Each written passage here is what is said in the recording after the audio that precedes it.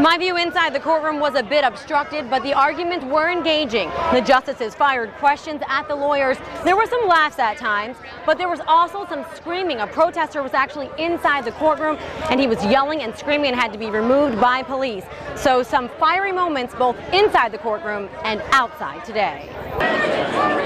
Support and protest at the Supreme Court for the case that's being called the civil rights issue of our time. Our Constitution says I am an equal citizen and I deserve the same rights as everyone else. Jim Obergefell is the most high-profile plaintiff for the case. He wants his legal Maryland marriage to be recognized on his husband's Ohio death certificate. I've been able to talk about my husband every day, and that keeps him alive for me, and that's been really an unexpected gift of this whole process. The Supreme Court is looking into cases from 4 states: Ohio, Kentucky, Tennessee, and Michigan. Inside the court, a protester started shouting during the oral arguments. The Bible teacher!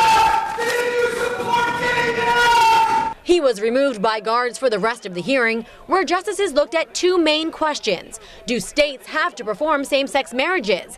And do states have to recognize same-sex marriages performed in other states? Justices acknowledged the quick shift in public opinion about same-sex marriage, but also questioned the very definition of marriage. This definition has been with us for millennia, and it's very difficult for the court to say, oh, well, we know better.